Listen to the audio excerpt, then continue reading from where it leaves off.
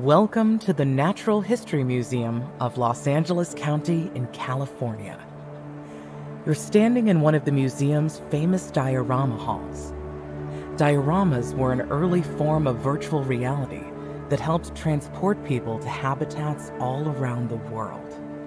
Today, you get to go behind the glass and see a diorama from the inside. Feeling cold? That's because you're now standing in Alaska with these caribou, also known as reindeer. These animals form tight-knit herds and migrate great distances between winter and summer ranges to find food and keep their young, called calves, safe. Surviving in such harsh conditions and the demands of long-distance migration make the caribou an incredibly tough species. But they are finding themselves under an increasing threat due to climate change. Which predator do scientists think is the fastest growing danger to caribou? Wolves or insects?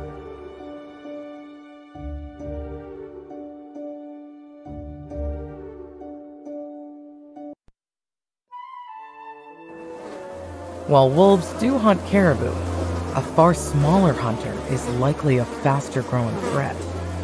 An insect known as the warblefly lays its eggs on caribou. Once hatched, the fly's larvae burrow under the caribou's skin and feast on it from the inside, draining the caribou of energy. This little caribou calf might not survive the winter if he gets attacked. Running to colder areas in the summer is the only way caribou can escape these hungry flies. The cool snow of the tundra seems to keep them away. But climate change is rapidly warming the Arctic, increasing the number of flies, and leaving caribou with fewer places to find refuge. But why should we care about caribou that live thousands of miles away?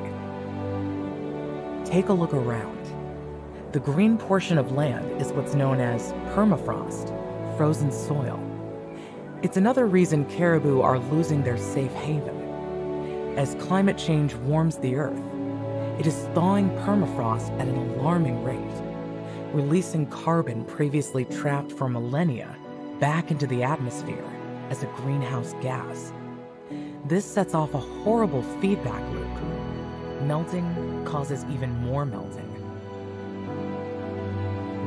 What do you think contributes more to global warming? Carbon released from melting permafrost, or all the traffic in Los Angeles?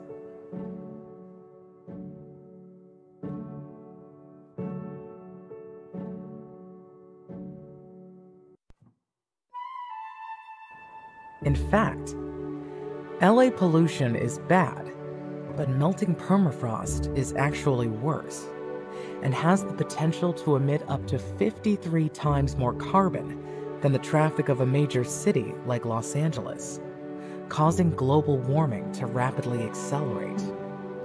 This affects all of us, from the Alaskan caribou to the commuters stuck in traffic. But the permafrost hasn't totally melted yet.